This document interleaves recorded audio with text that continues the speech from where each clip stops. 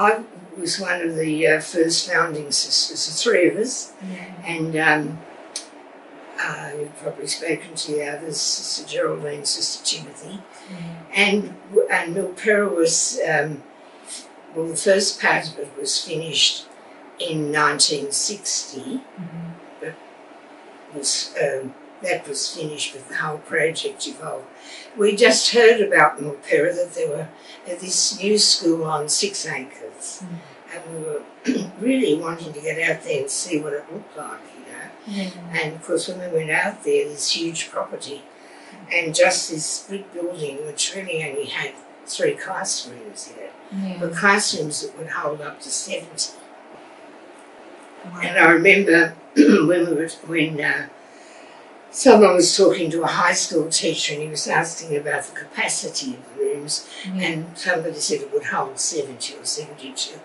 Oh, he said, that really goes in a classroom, you know.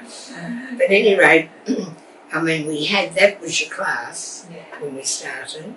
And were you teaching there, or you were?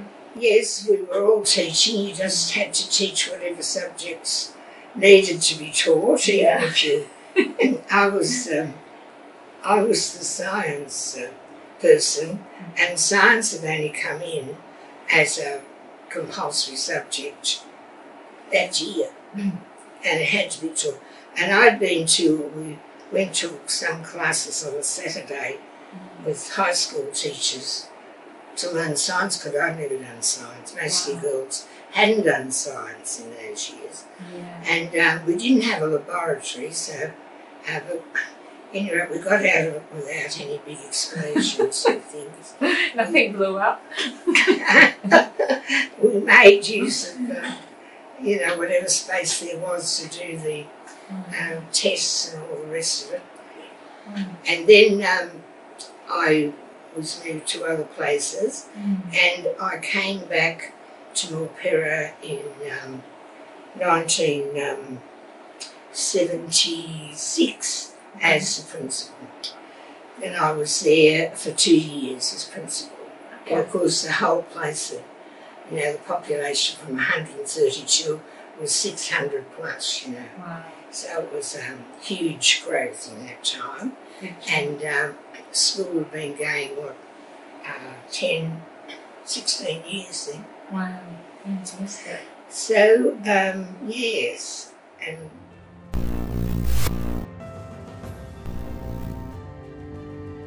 well, there we were in the beginning with 3 sisters and 130 girls, and it was quite a big area, So everybody got practice in polishing those floors and organising, the cleanliness of the school and whatever. And these floors, these were the ones in the old, pardon? the floors in the old hall, the wooden floors? Yeah. Is that what you mean? Okay. That highly polished wood, Yeah. all the floors, and then I think there was lino up the corridors. Okay. But anyway, the girls got practicing domestic science, even if it wasn't a subject then. So you would say the lessons were practical? Oh yes, right. Practical lessons in that, no merit for it.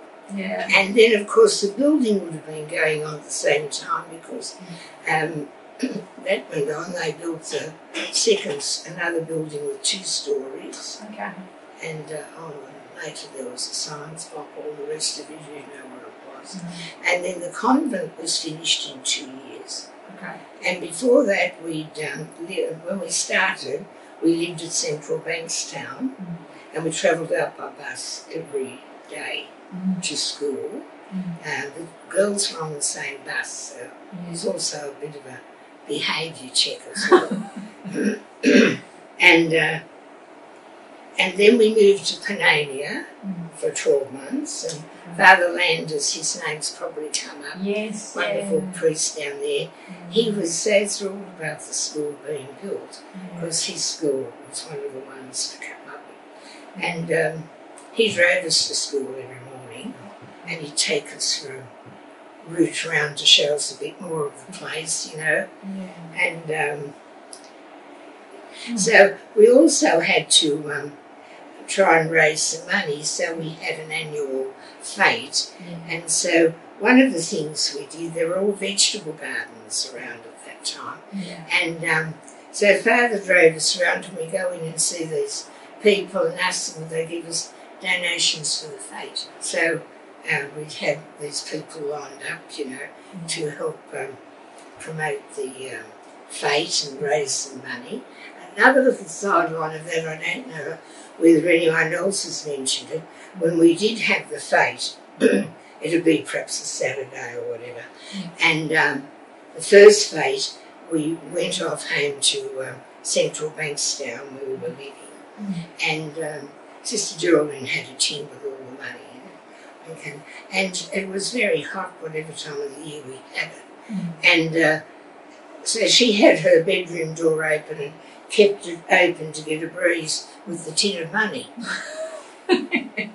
So practical again. Yes. It was sort of a different world. You didn't go and find a safe to lock it up in. No.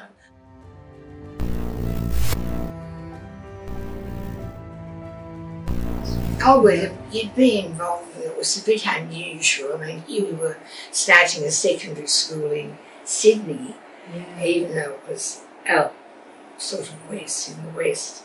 And, we certainly had the school, which grew and grew, and the order built the school, built a number of schools for the western parts of Sydney. And, you had to be practical and have money for things. We didn't have any books when we started. We had 3 empty rooms, 3 with desks in them, and that was it. So we used to go off shopping into the city to Pellegrini's to buy books and for the school. And we didn't have a car. We just, Sister Geraldine had a friend, Annette, who was very good, and she drove us a lot. But, when you think of how you had to start off with 130 girls and not much to start with, and then I think we all had friends among the sisters where we called on them for any resources they might have had to spare. But it was a great year. The first year was a great year, and the girls, you've probably seen the photos of the uniforms, with they were called the Dotty Girls. And how did the uniform come about? Well, I'm not sure about that because none of the three of us had any say in that. Okay. Must have been decided by the local people or Yeah. whatever, this blue and white, the dotty girls. Yeah, but it certainly was quite striking. Oh, yes, Beautiful. that's right. And we were sort of known by that. And of course, then we had Sister Geraldine was very particular about. We had the, stockings and the white gloves and the winter uniform was really lovely, the blue serge. And Sister Maureen McKinley, she designed the badge for the school. Ah, the school logo. Yeah, put on the Armour of Light. She was taught at the Teachers' College in St Joseph's in North Sydney. She actually came from Western Australia. And so she designed that. And on the basis of that, Sister Timothy and I composed the school song. I wrote the words and she wrote the music. And with the school song, did it take a long time to put the song together? Or? Oh no, we had to have it ready as soon as we could. Ah. Induiminiama lucis Yeah. is the motto we uphold. Yes, so I think they still sing it. Yeah, absolutely. It's definitely still sung with great gusto. Yeah, and we had no piano or musical instruments, but I had been given or lent a piano accordion, and I sort of, I wanted to I played the piano, but I hadn't played that, so I learned how to play. Anyway, we didn't have any music, so somehow I got the piano accordion, and Sister Timothy, I showed her a few things, and she picked it up quickly. And we did all the musical part with that for accompaniment. And we put on a play, what do you call it? The end of operetta. The operetta. Gypsy Maid, I think it was. Yeah. Anyway, we had that for our first concert. We had our concert in the Bankstown Town Hall. Wow. And that was quite intense. I mean, we had a lot of enthusiasm. Yeah. And we were all young. I mean, Sister Geraldine was only about 35 or something, and I was 30, and the other sister was about in her early 20s. So, we were very young and had plenty of enthusiasm. And then we got into those marches that Physical Culture Lady ran, and we didn't have anywhere to practice except to get out on the road. And it wouldn't even have been macadamised for that. It was just a rough road. And so and she'd come, and she'd have a little car, and she'd be driving along and swing those arms on, and then we'd be walking beside the girls. We'd walk and did all this marching practice, and we won the march nearly every year, I think. Wow. But just things that happened. Yeah, it would probably be quite striking having all the girls walk alongside them. 30 of them, yeah. And there wasn't much traffic, you see, in those days. No. It was rather a remote part.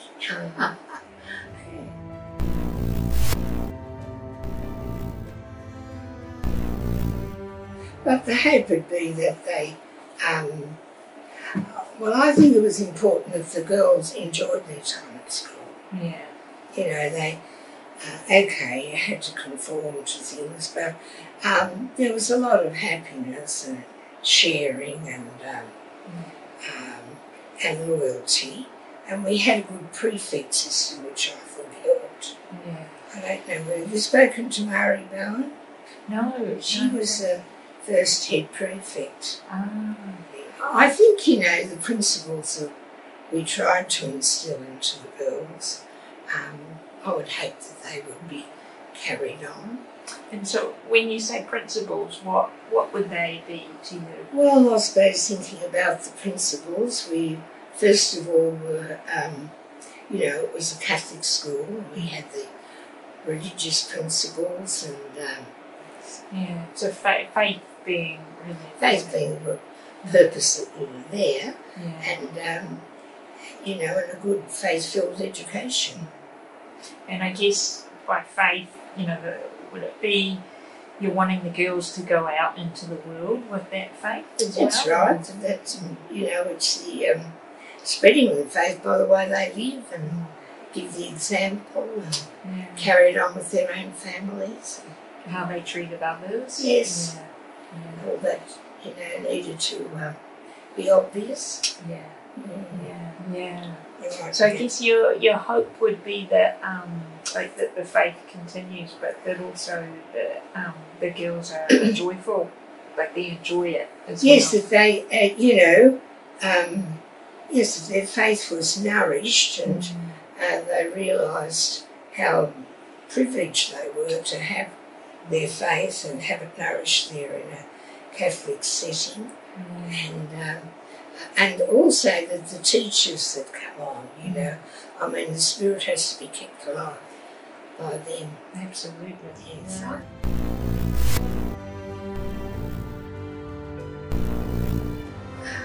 I think too, like there's got to be discipline, but there's got to be a lot of joy. Yeah, but joy is important. That whole spirit of knowing what they're about and joining in and generosity and all that. Yes. Yeah, we certainly see it. Like the girls have such big hearts that they just want to share their love, you know, with others. Yes, and they need to be able to communicate. It's such an essential part, especially teaching the young people how to listen. In this world today, very few people want to listen. But it's a lifelong process. Yeah. And you can learn the knack, but you have to keep on practicing it. That's true. That's very true. People want to talk, but if you observe, they're not so keen on listening. I say, yeah. So yeah, listening's definitely important. Exactly. Yeah. Thank you.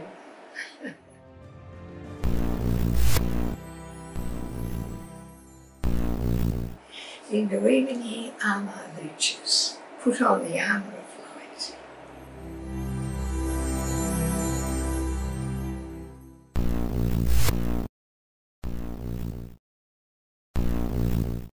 MSJ girls can do anything.